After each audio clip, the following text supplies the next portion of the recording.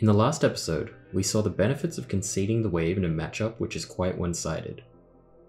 So now let's look at a contestable, even-ish matchup, Jax vs Renekton, which is heavily affected by who has the minion advantage and the jungle matchup. When you're contesting the wave, a lot more factors come into play. You need to compare your strength at levels 1, 2, and 3, and the jungle is irrelevant because you're attempting to push the lane and making yourself vulnerable to ganks, as opposed to conceding, where you're safe from jungle ganks under your turret. Jax is relatively high on the average scale, as his level 1 is strong, but his level 2 and 3 are about average, while Renekton is solidly in the strong camp, as his level 1 and 2 are above average, and his level 3 is quite strong. If Jax manages the lane poorly, by either not getting an advantage from level 1 and 2, or not crashing the wave before Renekton's level 3 power spike, Jax will run the risk of getting chunked out by Renekton's burst and die if he tries to crash the wave while Renekton's level 3. Most players don't push their advantage in the matchup hard enough when they're stronger. Watch how Bin plays hyper aggressively on Jax to press his advantage in the matchup to get ahead at levels 1 and 2 before Renekton can hit his level 3 power spike. Here, Jax is simultaneously pushing the lane and trading, pressuring Renekton when he's going for minions, and walking forward to punish Renekton's Q cooldown and push him back to get the minion advantage. By playing like a maniac and perma-trading while he's strong at level 1, Jax doesn't give Renekton the opportunity to safely get to his level 3 power spike and allow him to take over the lane. So once you have control of the wave in the early lane, the most important thing to think about is when you're going to crash the wave. You have two options, one of which is to push it slow, and the other is to push it fast.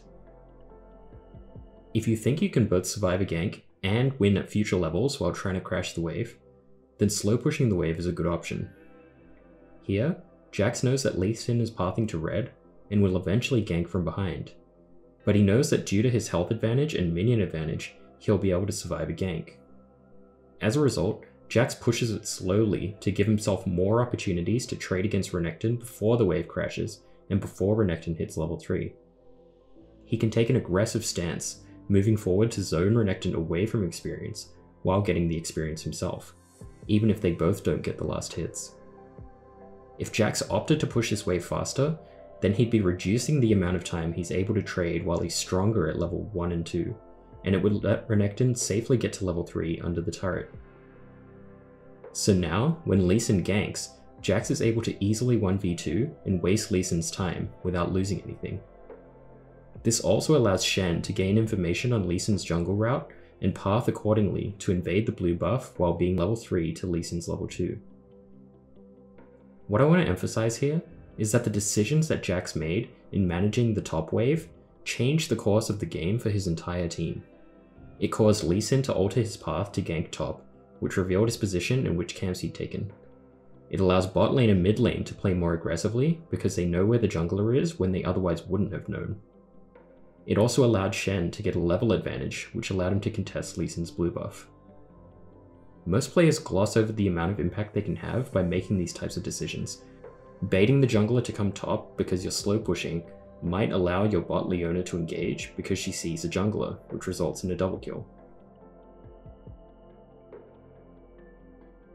Let's see when you might want to push the wave fast. In this example, Qiyana is a champion who triples her damage at level 3, while being very weak at level 1 and kinda average at level 2. As a result, Dopa wants to play very aggressively at levels 1 and 2, and then crash this wave fully into the turret before Qiyana gets level 3. Notice how TF is not afraid to trade aggressively in the early levels when Qiyana is going for last hits. Many players are overly scared of trying to trade because they're a mage into an assassin. But like I said earlier, you need to push your advantage while you're stronger, because otherwise you'll let the opponent conserve too much mana and health, or give them too much gold in their first base.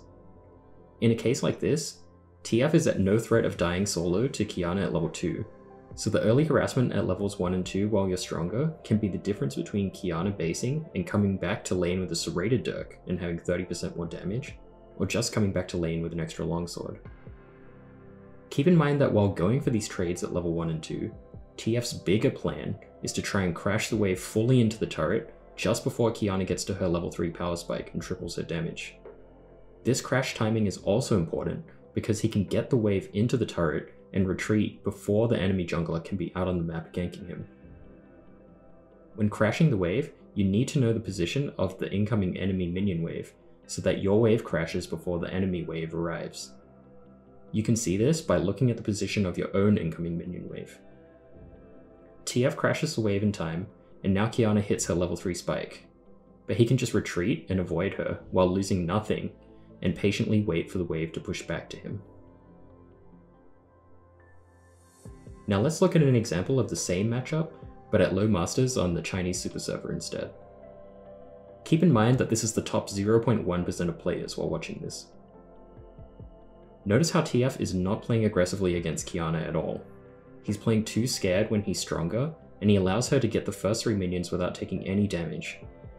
Again, when the next set of minions are dying, Qiyana's allowed to walk up and get them while only taking 2 autos back. You can already see that the difference between this and the previous example is night and day. TF starts to take a few more aggressive trades, but he's already allowed Qiyana to get away with 4 more last hits than the previous example, which will allow her to get a more advantageous first base. But here's the critical error. TF didn't pay attention to the position of the incoming enemy minion wave, and now it's extremely scary for him to try and crash the wave. Qiyana is now level 3, but the wave has not been fully crashed into the turret. As soon as he tries to go and push, Qiyana strikes with her full combo and almost one-shots him if he didn't clutch out the exhaust. To make things worse, the wave is still not fully crashed, and Lee Sin is put behind because he has to come and help push the wave out instead of taking scuttle. This allows Hecarim and Jax to set up for a punish, and they end up burning every summoner and feeding Qiyana double buffs and a huge CS advantage. This will then allow Qiyana and Hecarim to easily kill the summonerless TF when he comes back to lane and snowball the game. You can see how this one seemingly insignificant failed wave management from TF has single-handedly put the mid and top behind and doomed the entire early game, which eventually snowballs into an extremely fed Qiyana and Jax that snowball to carry the game. So when you're contesting the early lane, make sure you're thinking very carefully about which level spikes you're playing for and how aggressively you need to play, which levels you're trying to avoid by crashing the wave before enemy minions arrive, and how to navigate the jungle ganks. If you can manage to consistently keep all of this in mind for the first 4 waves, you'll see significantly fewer early deaths, and you'll find playing the matchups to be a lot easier. So thanks for watching. Please leave a comment, like and subscribe, and I'll see you next time.